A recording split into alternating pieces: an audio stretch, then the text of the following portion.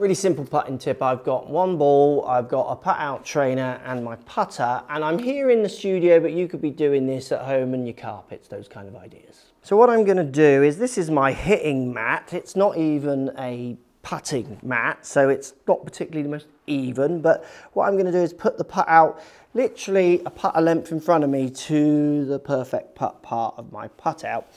And I'm gonna practice start direction. And the way I'm gonna do that is I'm gonna hit a putt not 2 foot, I'm going to hit a putt like it's going 15 foot, so I'm trying to roll up and down the putt out, and you can see it's rolled off the left side there. So basically my start direction on that putt was a bit too far left. So coming up the left side of the trainer when I want to get it up and down the middle. So if I was hitting a foot putt, that would be no problem, it would get quite boring, but because I'm trying to hit this putt, say 15, 20 foot, bigger stroke, there's more variability on my start direction. Now, if your surface isn't that even, don't worry about that, nor is the ground that you go out and play on, so work that into your start direction. So there we go, back and down the putter, hit that one as hard, and I got that one starting more on line. Again there, perfect, up and down.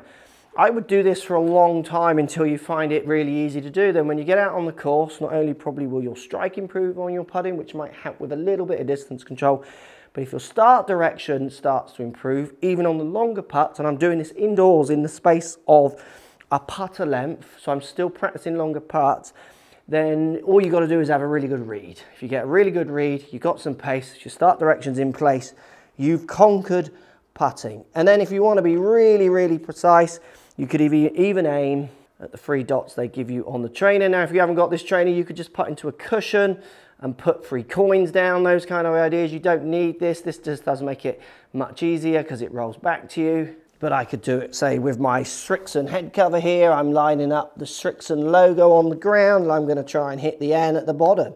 Bang, right into the N. It's just not coming back to me. And it's the smoothness that it rolls down the putt out that makes me know I've hit it pretty straight. Practice start direction at home, simple putting tip. See if you can get that start direction in place. Your putting might improve.